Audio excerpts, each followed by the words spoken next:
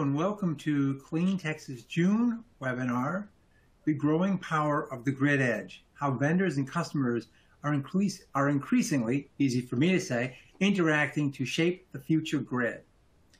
And first of all, I'd like to thank Hush Blackwell for once again hosting this. They got a great team that have helped us out, and they have wonderful software, and their contributions are truly appreciated.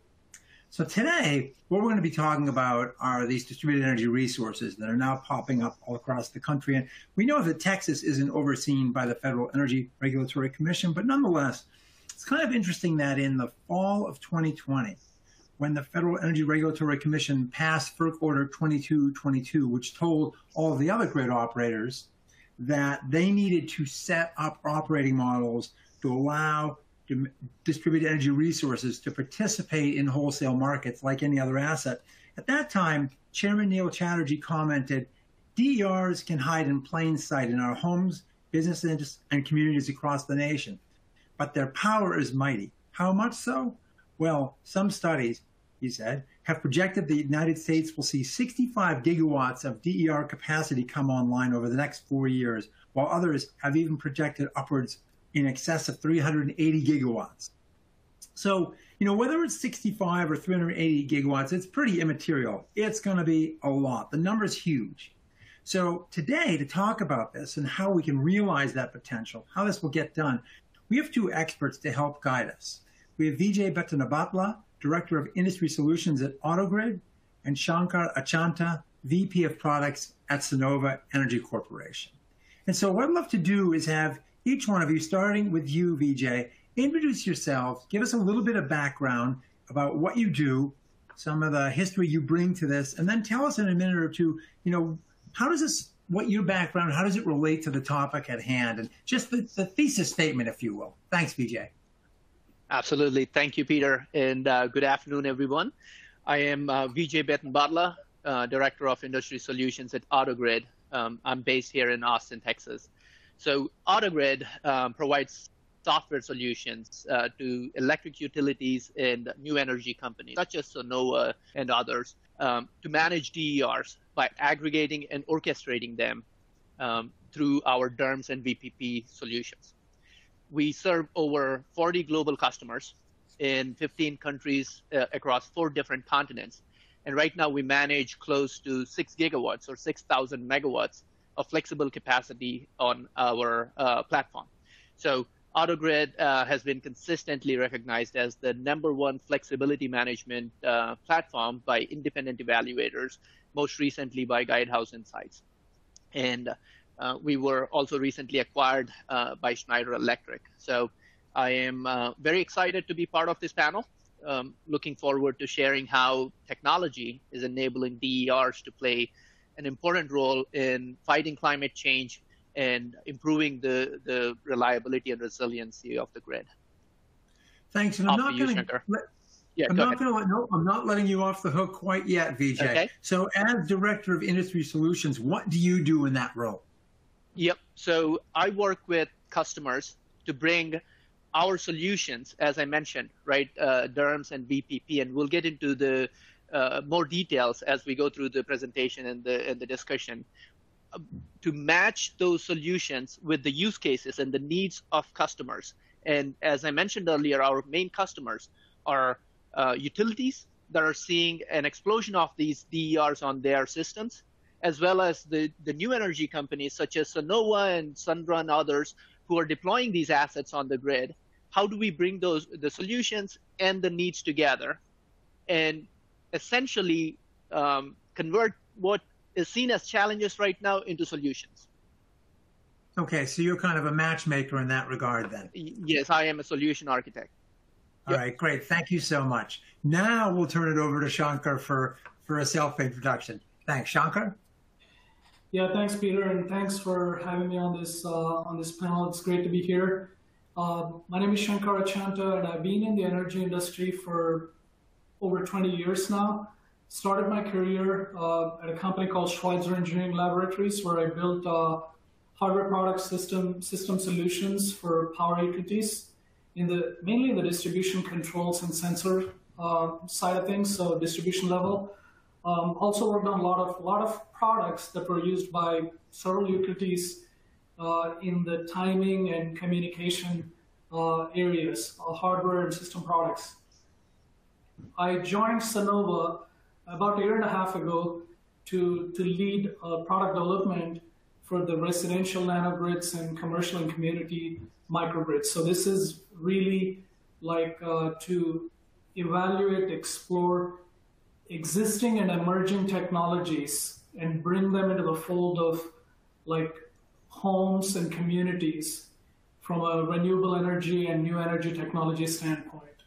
So what I do is I work with a lot of OEMs, me and my team closely, and kind of understand, like translate the use cases into the requirements to them, and they go in and take those requirements and develop products along with other inputs that they get, right?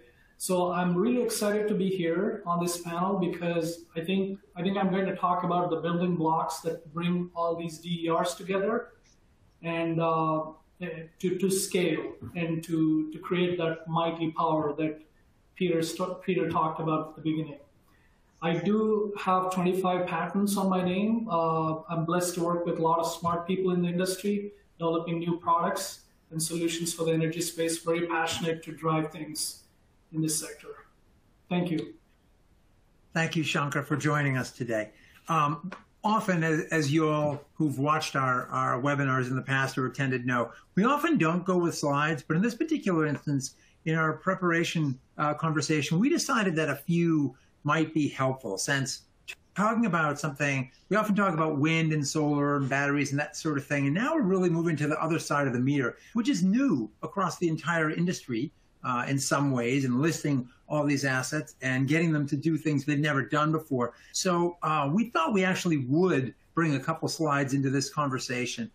Can we, Vijay, can we talk to that first one, which I can pop it up? There we go. Can you give us a little bit of background, Vijay, in terms of what we're talking about here and how we migrate from your traditional demand response into something which is much more dynamic than it used to be? Absolutely, yeah. As you mentioned, right, this area of flexibility management, what we're calling DERMS or VPP, virtual power plants, right? This is new to the industry. It's also abstract. It's not as tangible as some of the other resources that we generally talk about in the renewable space, such as wind and solar, right? So I like to use this nested representation to cover the full scope of flexibility management. So as you mentioned earlier, right, FERC Chairman Chatterjee, he famously referred to DERs as small but mighty, right? Traditionally, we've addressed we've been focusing on the small part, right? And now we're starting to address the mighty part. And that's because we now have the technology, the business models, and the incentives to truly unleash the mighty potential of these small DERs, right? So as I said, this field is fast evolving with new and exciting capabilities. So this nested representation, starting with the most familiar and the most basic, right, demand response management system. Everybody is familiar with this. We've been using this as a supply option for a while, right, to manage grid emergencies and such. So if you think of your traditional behavioral demand response, bring your own thermostats, and more automated forms of demand response on the CNI side, et cetera, that is what a DRMS system does, demand response management system, right? But the next level is the DERMS, or the distributed energy resource management system. This is where customers are rapidly adding solar and storage fleets to the grid, EVs and microgrids more recently, right? So compared to the demand response piece, which is mainly driven by the loads, most of those fall under the fire and forget, right, event-based model, whereas the distributed energy resources, right, the solar storage as well as microgrids, EVs, they're much more 24/7 assets. So it needs advanced capabilities to forecast, optimize, and dispatch these assets in real time. And that's what the distributed energy resource management system does. Still, both these solutions are mainly focusing on the grid needs, right? The next level of this is virtual power plants. This is where we take all these resources from behind the meter. We can, if we choose to, add them or aggregate them with larger assets, sometimes front of the meter, let's say utility scale or community scale wind, solar storage, right? And then take these assets to the wholesale markets to trade energy services, such as capacity, energy, and ancillary services. And that is really the full scope of virtual power plants. There's a few good platforms that are fully capable of delivering this holistic solution, AutoGrid being one of them, right? And so if you look at the real world now, right, these assets do not exist in bubbles. They're spread across the grid. And that's why you need the technology to aggregate and orchestrate these resources. So what you're seeing here, right, is the foundation of any virtual power plant or any flexibility management solution is the flexibility that the customers bring to the table. That is their loads and their DERs. So utilities and aggregators using software solutions such as AutoGrid can aggregate these resources up, right? Because the customers are bringing their flexibility to the table, they're getting paid for their participation. And these aggregations, they can be both physical or logical aggregations, depending on how you define these programs and how you control these assets. So what this gives the utility is a new supply option that they can then use to either serve their own needs, such as grid services, right? Peak demand management, network management, grid emergencies, et cetera, or take them to the market to provide ancillary services, capacity and energy imbalance services. So that's a quick intro. I'm sure we'll get into a lot more details, right? I'll now hand it off to Shankar. So he'll talk about some of the building blocks of how to connect and control these DERs, and he'll get into the details there. Shankar, off to you. Yeah, thanks, Vijay. That was great, great overview. And what I would like to start with is that basic building block, which is the residential nanogrid. Like Vijay mentioned, there's a lot of activity happening behind the meter. Traditionally, when we looked at, when we think about distributed energy resources, it was thought as like some energy storage behind the meter, right?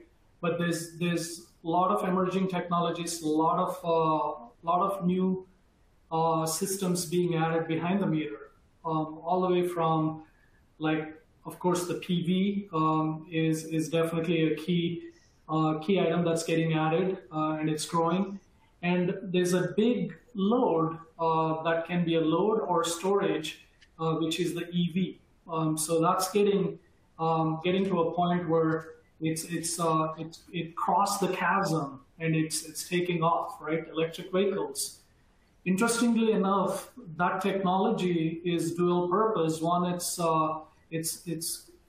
transportation for the customer, but also can be used as a resource, a grid resource, or even backing up the home loads during an outage, right? So when you start looking at these, kind of to have these DERs participate in the grid service programs, you're kind of looking at the customer for dual use cases, right? You're trying to enroll them, but at the same time, you're kind of a little bit of trade-off on their primary use case. In this case, it's like transportation, or in like if you take a thermostat, it's like the comfort. Like I want to set my thermostat at a certain temperature, but now if I enroll it, we might move up and down, right? Electric vehicles is a big deal. And then you look at like controllable loads. There's a lot of activity happening in that space. And to name a few, like electric heating, like even HVACs and heat pumps, and all these things are coming and becoming more modernized and electrified with controllable aspects to it. So for my role, I mean, for what we do is it's kind of like this assortment complexity behind the meter, if you will, right?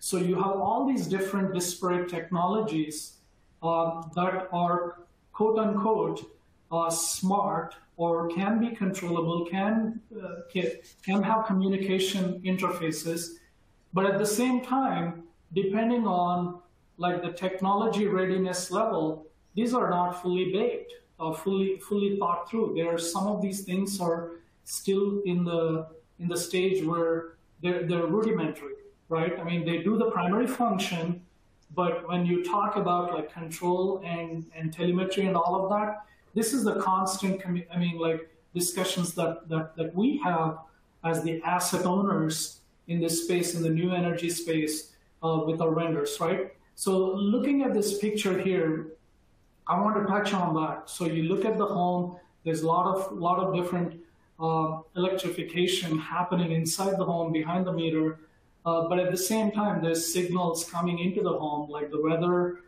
the utility signals.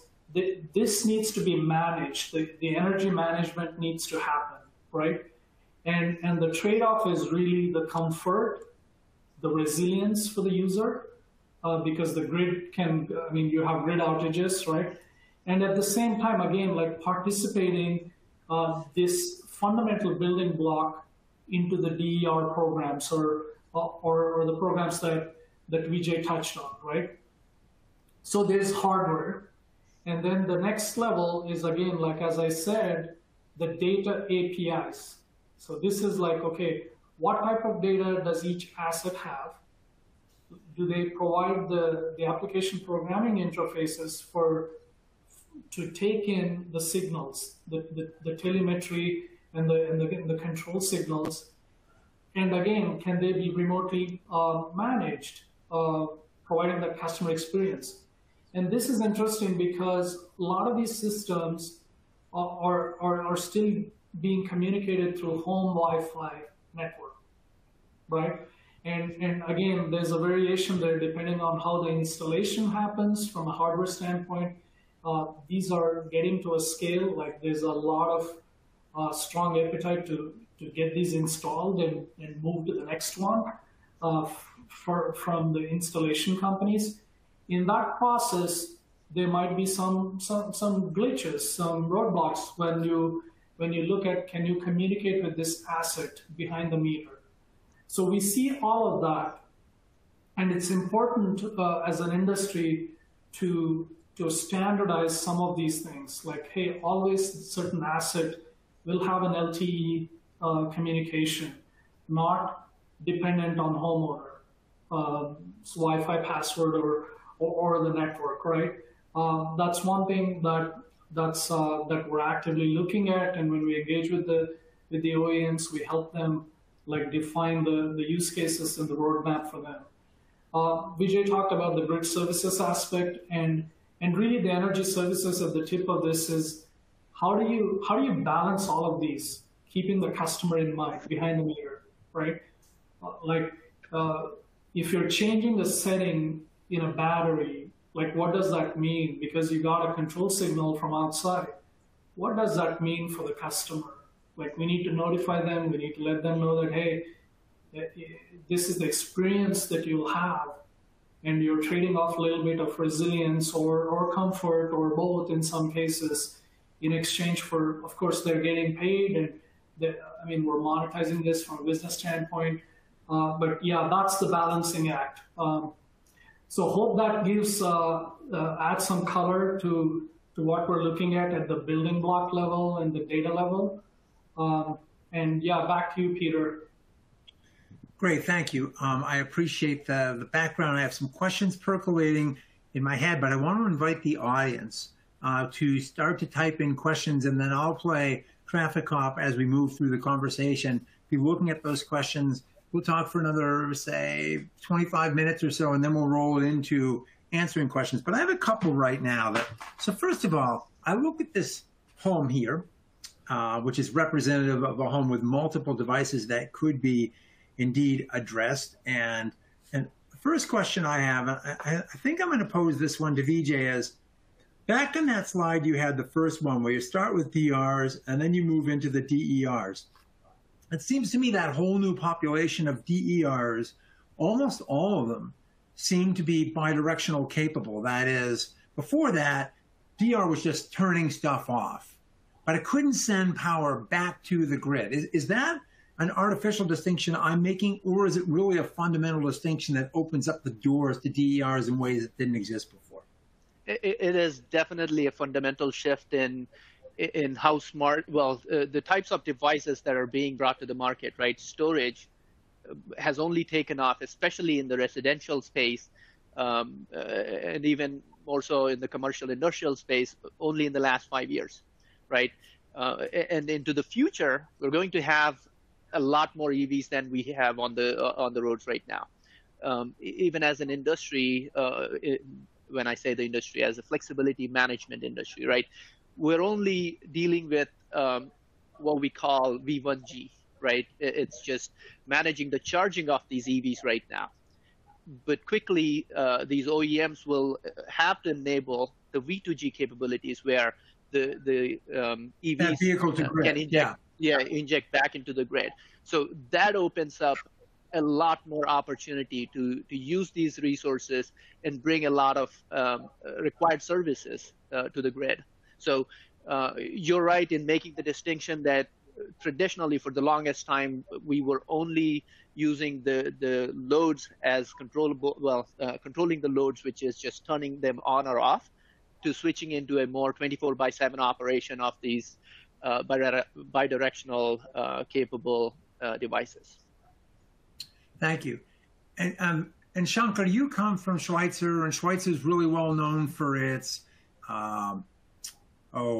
synchrophaser network capabilities and sensors and that sort of thing. And it strikes me that here we have the situation where in a very short period of time, we might have ISOs like ERCOT or in other states or grid operators calling for a whole bunch of assets, potentially in the hundreds of megawatts, by definition, all on the distribution side of the grid, so at Centerpoint or Encore and so on, and these bidirectional flows that have never happened before. So what kind of intelligence do we need to infuse the distribution grid with in order to make sure that this is not only reliable, but that it's safe and that we have the voltage levels and the frequencies that we desire, and we're not, in fact, creating new problems by trying to solve old ones? I know that's a loaded question, but what are your general thoughts around that? Yeah, no, that's a great question. So from a distribution feeder standpoint, these automation schemes like you talked about, like the synchrophasers, are like they're installed at strategic points throughout the feeder line to monitor the power flows, to give the V's and I's and all that data. Now, when you go to the behind the meter, like these assets, we want to have like the voltages and currents and the power and the frequencies and the intervals that we desire, like to unlock those applications that you're talking about. And interestingly enough, like when you look at this, I talked about the assortment complexity, right? I mean, there's multiple OEMs building the same kind of product, and you send a control signal to change the setting on a battery. One vendor takes 15 minutes to do that. The other vendor does it in 1 second, right? I mean, there's that. So there has to be some kind of convergence and standardization to unlock and make this more seamless and scale it without any glitches. I mean, still there's a lot of work to be done, but that's where I see it.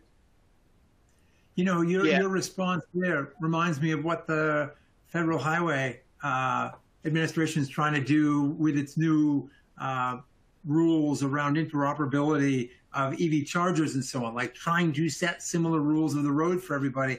And a question came up right away. Are there issues with accessing data? So not only the speed with which responses, but how about data and proprietary software from various vendors? Is it a Tower of Babel out there, or are there already common frameworks for communication?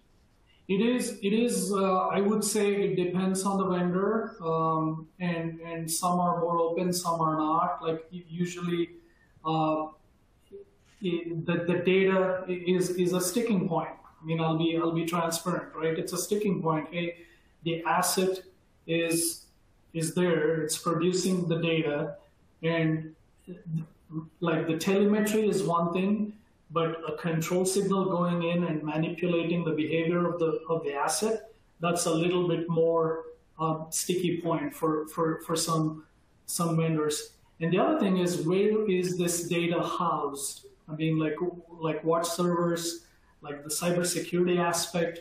I mean, we're dealing with customer data here, right? And where it's going before it gets to where it needs to go. Those are all the things that need to be addressed, and they're like actively being worked on. I mean, it's a big deal. Thank you, Yeah, Vijay. I think I cut you off before, so please chime in. No, not at all. This is an important topic for us, hence I tried to jump in. But Shankar is right. There are certain OEMs that are more protective of their information. Right, data is one thing. Data of the customer. Yeah, we all need to be extremely careful in how we protect it. There's measures that software platforms take to do that. But then interoperability is a whole different matter, and that's where our stance regarding interoperability is that hardware OEMs should not restrict the controllability of these devices, right, to their own proprietary software solutions. They need to open it up for the benefit of the utilities, of the customers, and themselves, the OEMs themselves, right? The more value that the customers can extract out of these devices, the more devices that the OEMs are able to sell. So it definitely benefits them. So in that regard, we see a little bit anti-competitive behavior from OEMs, from certain OEMs in defending their information, not opening up their APIs to other software platforms. Yeah, that's kind of typical. Yeah, go ahead. Vijay, that's a great point. I mean, I think this is like a battle between like standardization and proprietary systems, right? Coming from the serving the primary utilities, there's always like companies want to have proprietary solution and lock out other vendors, right, and build a moat.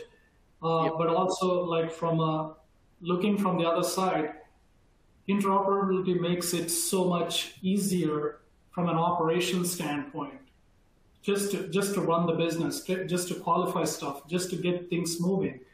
I think there's a balance between having proprietary systems versus interoperability, but without interoperability, and with the proliferation of these technologies, it becomes difficult and complex to manage these assets.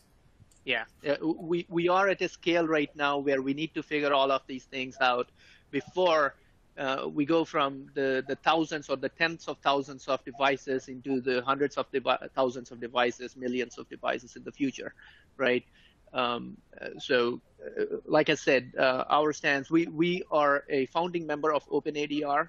We are still a board member, AutoGrid is, and we strongly support open standards or opening up OEM APIs for other vendor platforms to be able to connect and control their devices.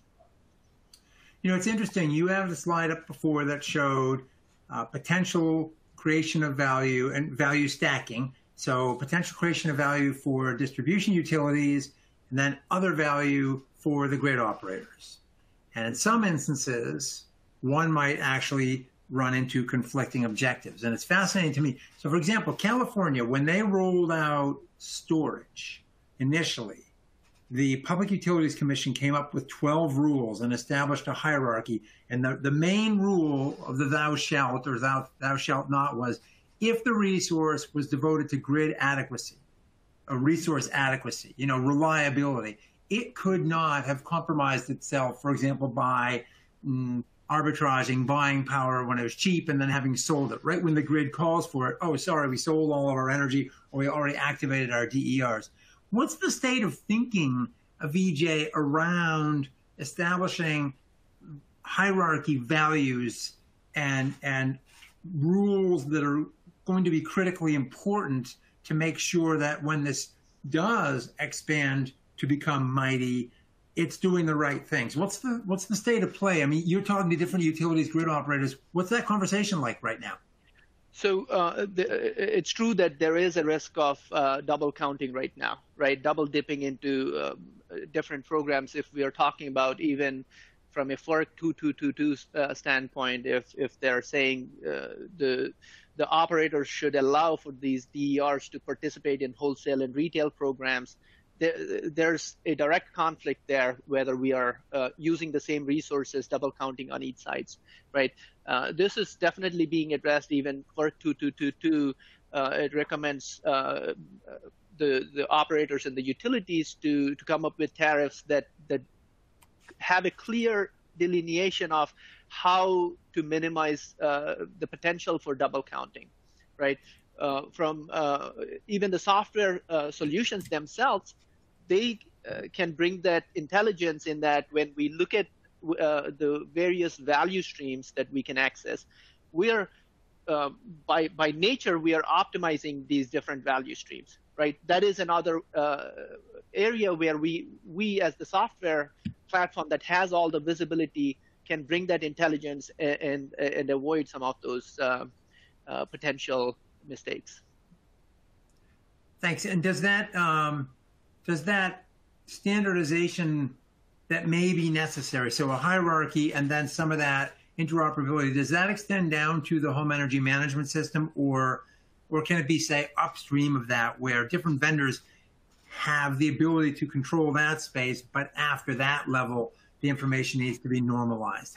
How does that potentially play out? I think it's a combination of the home energy management system, where it has the intelligence of all the resources that or the assets that you have in different states of, let's say, a battery, which what is the state of charge, what are the different programs that it can participate in, along with the software platform themselves, right? It's a combination of those two that need to work well together with clear standards that are coming from the utilities that is going to solve that problem. I think it's definitely a challenge, and that needs to be worked on some more. Thank you. Shankar, not only Sunnova, but others in the space like Sunrun and SunPower started off as solar companies and then migrated into batteries. And then you see the Generacs of the world moving into batteries, and you see the Enphases moving into the storage space. So now you pretty soon have combinations of solar and storage. How much additional work does it take in terms of the software and the capabilities of an organization to then start reaching into, and we're already seeing some companies with electric vehicles, to get into the vehicles and then the air conditioning and the water heaters and all those other things? What level of computational capability is required to essentially orchestrate the entire home and then take that house and tie it into a whole bunch of others to deliver what the grid operator or the utility is asking for? I mean, that sounds like just an enormous IT and artificial intelligence play. How would you characterize it, and how far along are we on that road to, say, perfect power? Yeah, no, that's a great point, and we constantly look at that. There's this, again, like the assortment of different technologies behind the meter, and each one of them are at different technology readiness level when it comes to data access, control, telemetry. So it's moving forward.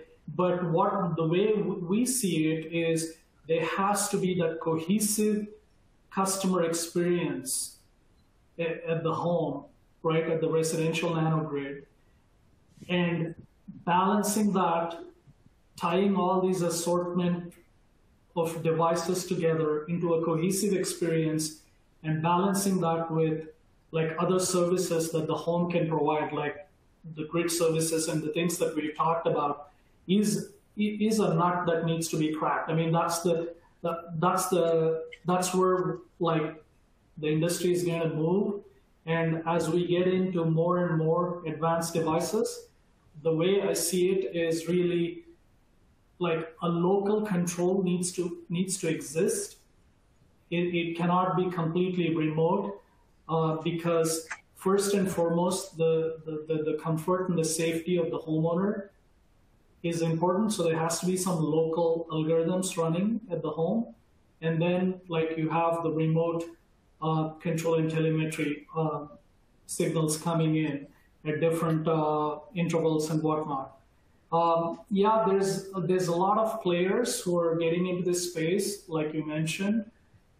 And the way I look at it from my vantage point is really like they're good at certain things and they're far ahead in certain things, but they're just starting in some other technologies. So that's where like it will evolve into the best of all these technologies into a home that provides the best experience for the customer, along with the resiliency and unlocking the value of that whole nanogrid for other services that we're talking about.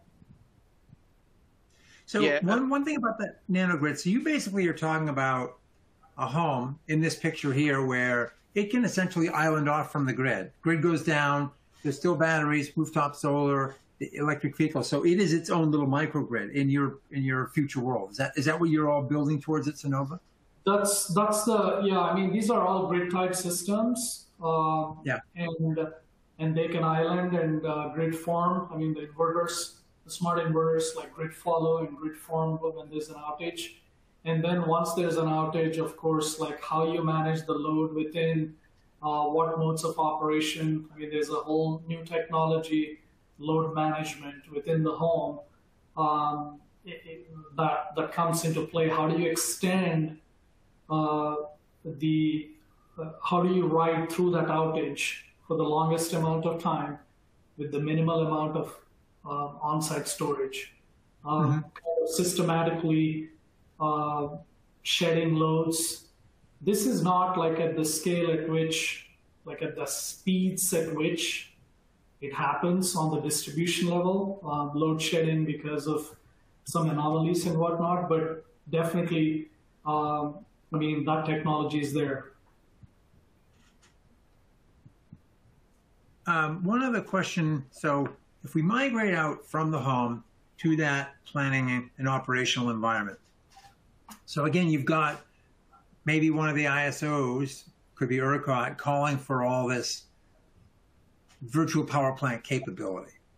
And now this information, the data, and so data's got to flow and energy's got to flow. How do you make sure that ERCOT, who's asking for this stuff, knows what's happening, and that the distribution utility knows what's happening on its system, because that's where the resources are residing here, and then also the vendor? I've heard some people suggest that perhaps what we need to do at some point in the near future is to create some kind of universal registry, the same way we have IP addresses and an internet, so that everybody knows, you know, each device potentially has a unique identifier, like we have for a social security or a computer has with an IP address. And then the what, the where, if it's an EV, we also can note that it can move, the how much, the how long, all those characteristics or attributes are assigned to that. What's the state of thought around that sort of registry type of a concept out there right now? I've heard it bandied about a lot in recent months. Yeah, that's an interesting approach, and I mean, it's the concept of like IEC 61850, where you have identifiers for all these IEDs on the distribution side and the transmission side. It's similar concept. It solves some problems for sure. At scale, how can we do that? And now how? Like first, I think we need to solve the communications aspect, right? Reliable communication to each of these assets.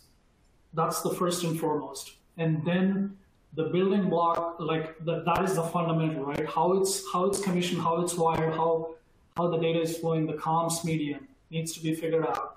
I think a lot of companies are doing that, moving into that direction. When we talk to our vendors, we say we need LTE comms. I mean, like we need that, like because of the reasons that I mentioned before, right? And then on top of it, yeah, absolutely. Now you go into identifiers and kind of like registering them and kind of having a log of kind of like a syslog or like event log, what happened with this device. So we can go through that. Like when an event happened, this is what happened with this device. It went offline or it was online. It was in this mode before the event. We changed the mode to this because of a control signal. All that stuff can happen once we have a reliable communication and the identifier that you're talking about. Vijay, any additional thoughts on that? Thank you, Shankar. Yeah, so definitely seems like I don't know if we will have that kind of solution anytime in the near future, right? So if you think about ERCOT from their perspective, right, what matters is they know with a certain certainty that they're going to get the response that they need. And whoever has the financial obligation to bring that and serve that need, as long as they have the confidence in the solution that they're adopting, that should be okay, right? I'll give a couple of examples. Right now, CPS Energy is one of our largest customers. They use our platform to manage 240 megawatts of their flexible capacity on our system. Part of which is also providing ERS to ERCOT, right? And that's working okay. And we provide similar services across the country. So, and this is kind of tied to one of the questions that's coming through the chat too, right? So, Sunrun and Sonova, both of them use our software platform as their VPP platform. Sunrun manages two different programs, I think one in PJM and one in California ISO, to provide resource adequacy by aggregating their residential solar storage, right? So the aggregations are happening and are working well. In terms of connectivity, yes, there are some challenges. So given that the main medium that we use to control these devices is Wi-Fi, there can be some challenges. It's not actually the customer Wi-Fi that is the problem. It's the gateway device that controls or connects to the internet, right? And some OEMs are better than the others.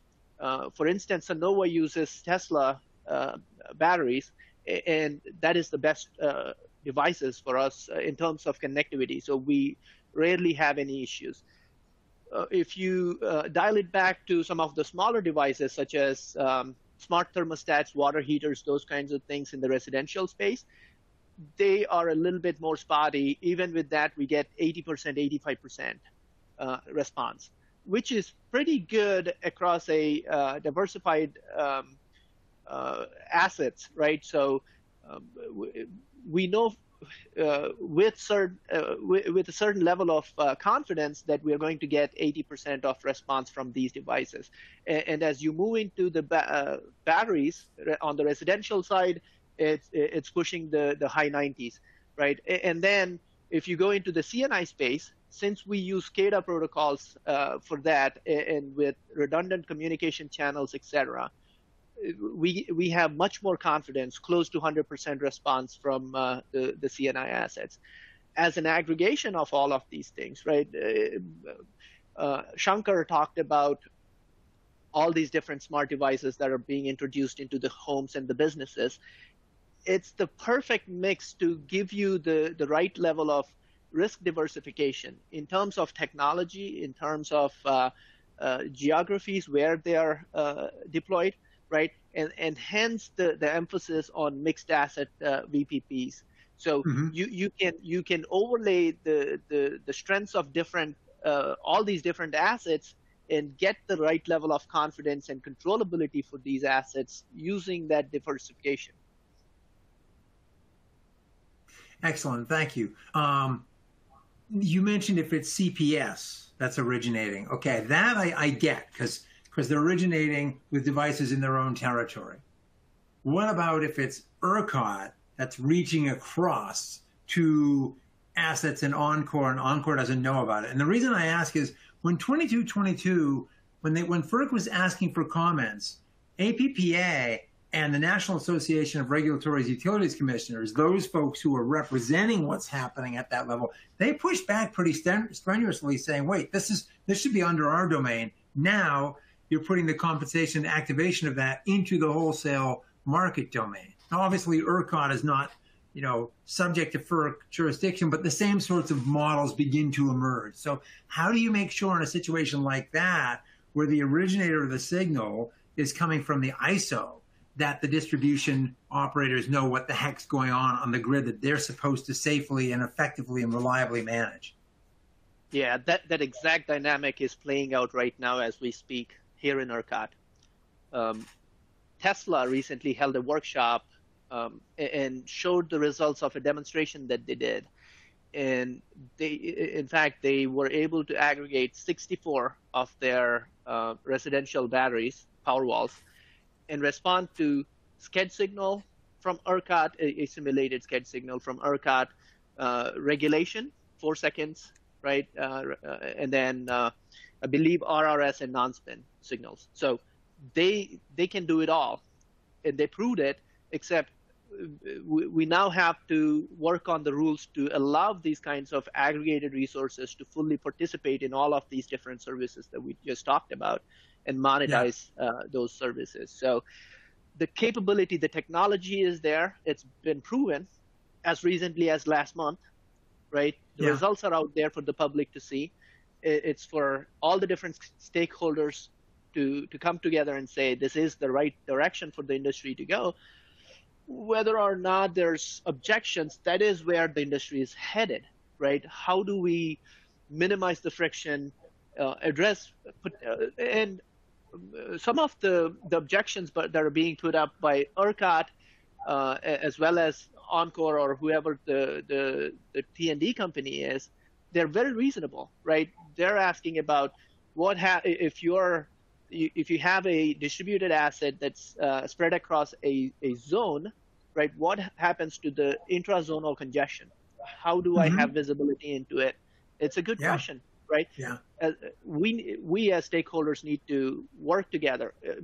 If the aggregation of DERs and the supply option that they bring to the market is a net positive to the industry, we need to work together to overcome whatever reasonable barriers there are. There's always technology solutions for everything. For instance, we recently demonstrated at DistribuTech, AutoGrid integrated with the Schneider Electric ADMS system. So we, as AutoGrid, have visibility and control to behind-the-meter assets, right? The ADMS systems, they have the network intelligence. They are the network model-based solutions.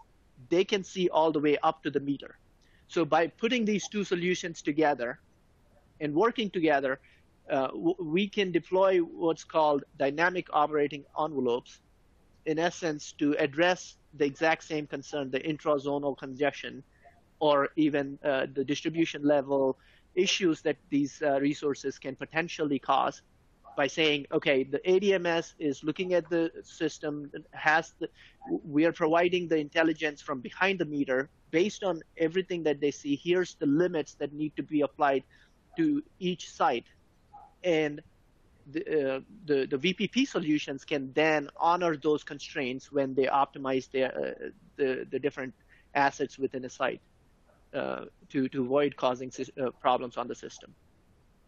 So then it would be fair to say, both Shankar and Vijay, that right now we have the technical capability for those aggregated DERs to operate efficiently and be able to participate in something like, for example, ERCOT's ancillary services market, similar to how other assets operate. So that technical capabilities, well, yes, we got some more work to do in the communications, but it's coming together, and really now it starts to come down to what are the operating and business models that will inform the decisions that are made from a societal and market basis. Does that kind of sum up where the whole thing moves? Absolutely. Yep. Yeah, I think that's a fair summary, Peter. I mean, as with anything, the more the number of factors, the complexity increases, like in decision making and whatnot. I think the technology is there and it's rapidly evolving in this space, and it's prime time to get onto this and kind of shape this and unlock these values that we're talking about with these assets.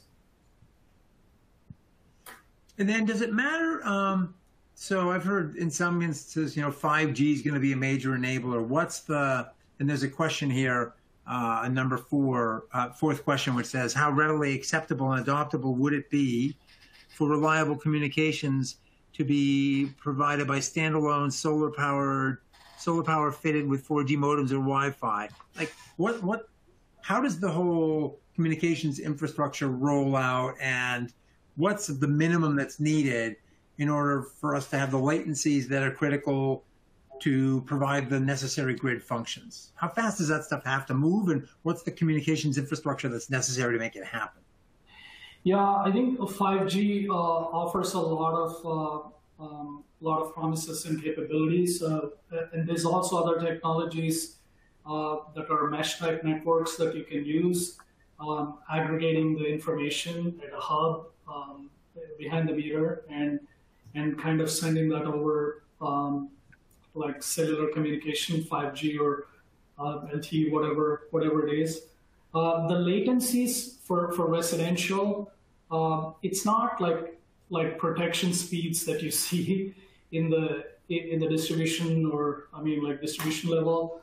It's in the order. The fastest we've seen is like a second type stuff, but the streaming aspect of the data and the data storage, that's like you might need a bigger pipe for that, and I think we can solve that. It's just having the OEMs like add these or make it a priority to their roadmaps to unlock the data and give the access and give the right communication interfaces. I think what I'm seeing is, like anything else in product development, right? I mean, you have a certain set of features that you want to develop.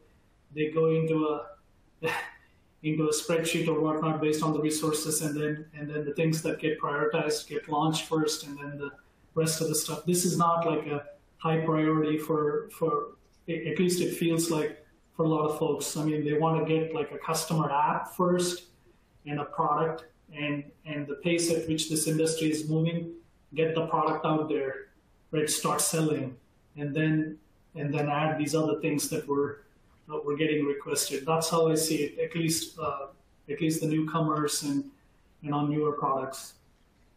Absolutely. The latencies that we see right now, they're more tactical or operational than technical, right? It's the services that we are able to monetize right now, and what is the latency that is acceptable for those services, right?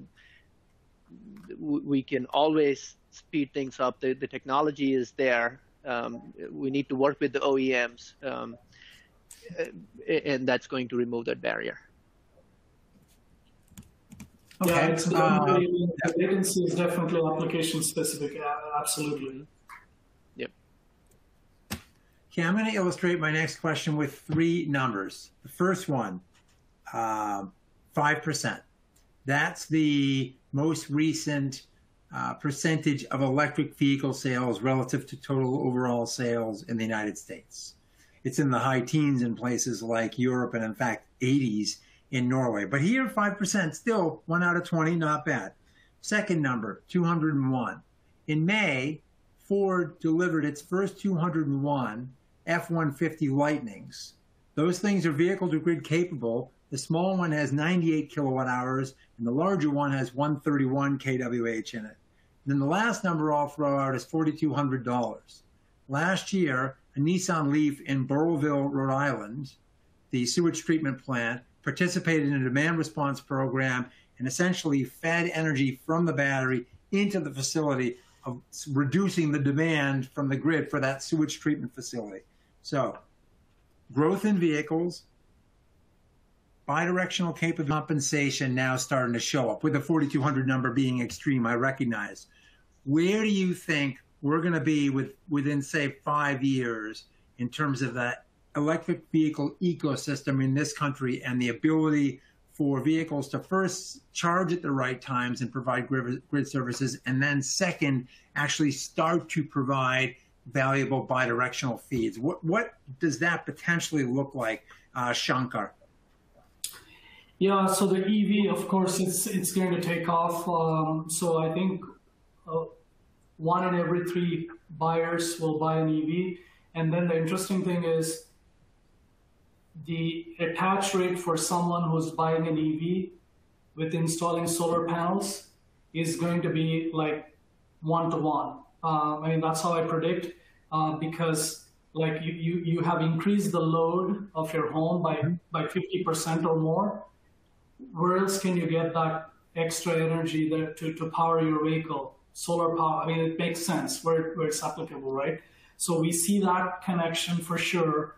And then the whole vehicle to grid and vehicle to home, the way I see it is first the vehicle to home will be the first one that will take off. Mm-hmm. And then the vehicle to grid, it's not about technology. The vehicle to grid, a lot of factors, a lot of interconnection requirements, a lot of regulations, all those standards, everything needs to come together. So I see that progression as vehicle to home first and then vehicle to grid. Now, what was your third question again? I'm sorry. You know, just like where do you see this playing out? How big an ecosystem could this be taken to fruition? Yeah, and EVs will become a major asset from the DER standpoint. There's no doubt about it. I think, do I see them replacing stationary storage? No. The stationary storage will still exist, and it will complement the storage on wheels, if you will. They play well with each other. That's where I see the future going into from my standpoint. Thank you. So Vijay, it looks like we've got this massive constellation of new devices, software that's now being informed by artificial intelligence that can take more complex problems and solve them, the fundamental communications piece, all these things that you're working on at your level and Shankar's working on at Sonova. Is this the most exciting place to be in the grid in the next, leading question, but next decade, is this the place to be? Absolutely. Absolutely. I'm not saying because I'm here, but I'm here because it is the most exciting place to be, right? And it ties into your question to Shankar about EVs themselves, right? EVs, both V1G to start with and V2G especially, they're the biggest challenge as well as the opportunity that our industry is looking at in the next 5 to 10 years. Potentially, if every house has an EV or two, right, and hundreds of EVs on fleets, let's say Amazon's, FedEx's, etc., right? These are batteries on wheels, and they're very predictable in that they're used at certain times, they're connected. Potentially, you can have them connected all the time to access the vast amount of storage in those batteries, right? So how we address this as an industry determines how well we will manage this. Will this become a challenge, right? It can potentially burn down every feeder in the country, or it will help in fighting climate change and kind of pushing off some of the grid investments and contribute to lower costs for, I mean, these are customers deploying their own capital. It's prudent of the industry to make maximum use of the capital that the customers are deploying by their own choice. Thank you. Well, look at this. It's already almost right at the turn of the hour, and Well, I'd love to have you all back a year from now and see where we are and what the two of you and your respective teams have accomplished. It is without a doubt a very exciting and dynamic space, and I thank you both for having contributed to the dialogue. And once again, thanks to Hush Blackwell for hosting the event. Thank you, everybody. Thank you, Peter. Thank you. Bye. Bye.